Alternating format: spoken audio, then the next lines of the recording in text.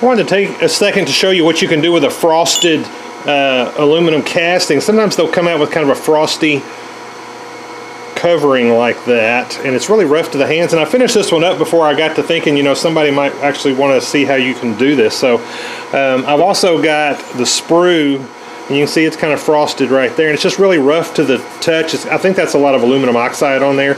And if you'll hit it with a wire brush, a steel wire brush, it will smooth it right out. Let me show you. We're going to take this.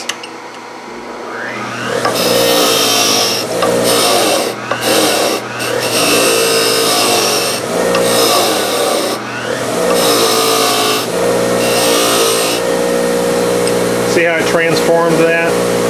If you take your time, you can blend it a little better.